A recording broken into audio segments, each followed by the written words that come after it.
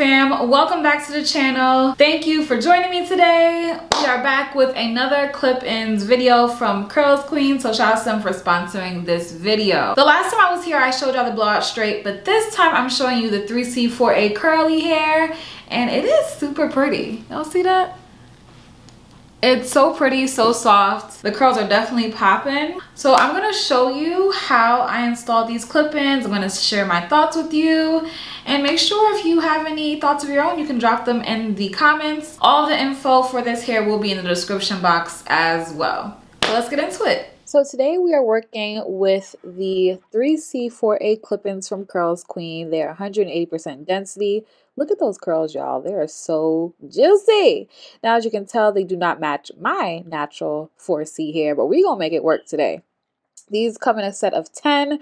You have clip-ins that have 5 clips on each one, and then you have ones with 4, 3, and 2 respectively. Now, just like you saw with the blowout clip-ins, I love that this is the seamless weft, which will lay much flatter on your hair, on your scalp. So I really love this seamless technology. Now, when applying the clip-ins, I started off by taking the one with 5 clip-ins on it and applying it near the bottom, and then proceeding with, I believe that was a 4-piece clip-in set.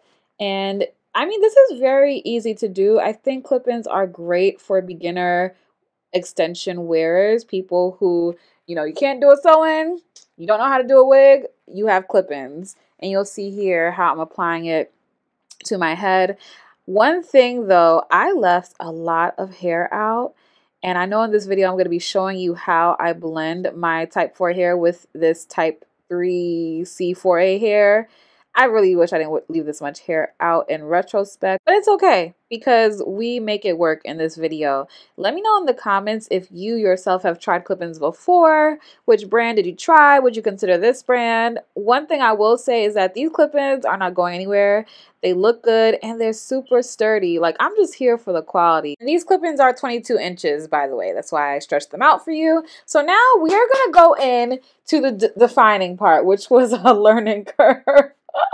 Oh my god, y'all gonna see how well this does not define my hair right now. I used water and gel, and honey, your girl was struggling. It was like the gel was literally just sitting on top of the hair and really not doing much of anything. Like, I'm sure there's a way to explain this in chemistry class, but it just wasn't working for definition. So I had to watch a YouTube video, and I did some practice off the camera, and that worked a lot better. I think it would look better if I had less hair out, but that's okay. But basically I used edge control. I used edge control that I got from Amazon, and also I used jam. I used them interchangeably to define my 4C hair. Basically, I just went piece by piece with the product, and I used less water this time because I think that was an issue. And that's how I was able to define my hair. So you can see here, it's actually starting to curl up, and I feel like the edge control is keeping the curl in place, and it's mimicking more of a 3C texture.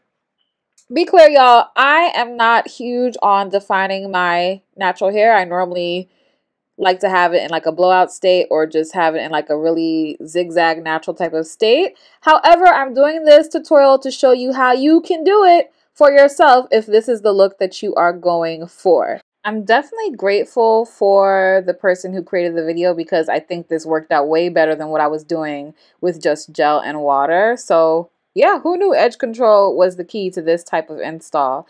Let me know if you all have your own tips as far as how you like to define your natural hair, especially if you have type 4 hair like me. This might be something I would try again, maybe if I have like a V-part unit or something like that. Now, after I finish defining this area, you'll see that I add another clip-in, but I realized that upon adding it there, I don't know, something about the look it was giving me wasn't really working for me. So you'll see me install it here, and I thought I was gonna like the look, but I think I just didn't like the fact that I still had more of my hair out that I would have to define. So what I did was after fluffing it out and playing with it, and by the way, this hair, I just love how juicy these curls are. Seriously, it's so cute. But yes, after playing more with my hair, I decided to take it out, and you'll see how that looks in the next clip. However, my natural hair, when it's curly like that, when it's kinky, coily, it is definitely shorter. And I decided, like, you know what? I am just going to clip it back. Let's just do that. So that's what I realized here as I was fluffing out the hair. You can see that my hair is noticeable still because it's much shorter for sure. And it's just not completely blended. So this is something that I think people can do who have even shorter hair than mine. You can use clip-ins and then just pin it back into this style, which I think turned out very cute. Right now I'm using clips that are like they don't leave a dent in the hair. And look how it turned out. I think it turned out adorable. Especially if you have some cute clips. Why not? And of course, I had to do the half up, half down style, which I think turned out super cute. It's my favorite style to do. So after wearing the clip-ins for one night, I decided that it was time to wash them, and I used my Simply Stylin' Human Hair Wig Shampoo, which I will link in the description box. And I just went in the sink and just washed the hair very carefully.